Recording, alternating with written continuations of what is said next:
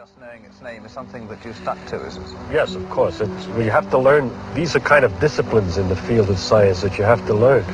That to know when you know and when you don't know, and what it is you know and what it is you don't know. And it's you got to be very careful not to confuse yourself. How else did you try and progress mold your methods of thinking, the way you looked at the world? Well, we had a lot of little games, like he would say at the dinner table. He'd think of some little problem, and he'd say, suppose you were a Martian, we were Martians, and we came down to this Earth, and we'd look at it from the outside. And that, I can't explain exactly what he meant, but there's a way of looking something anew, as if you never saw it before, for the first time, and asking questions about it as if you were different. For instance, suppose you were a Martian who never slept. They didn't have sleep. You didn't have to sleep.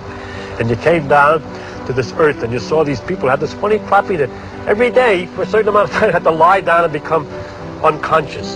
And then the natural question would be, how does it feel to get unconscious? What happens to you? Ideas run along and suddenly they stop, or do they just run more and more slowly?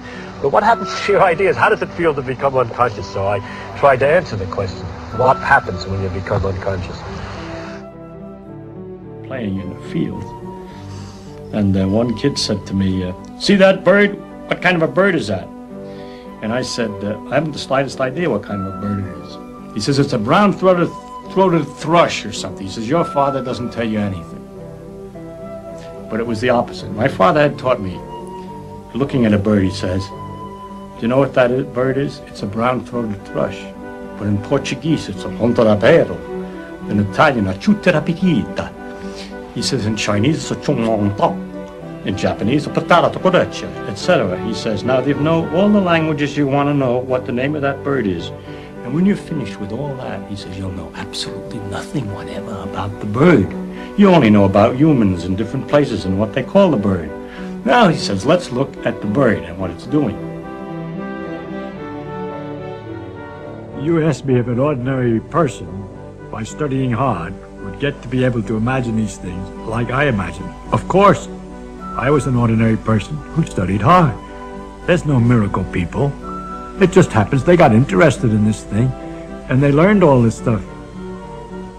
They're just people.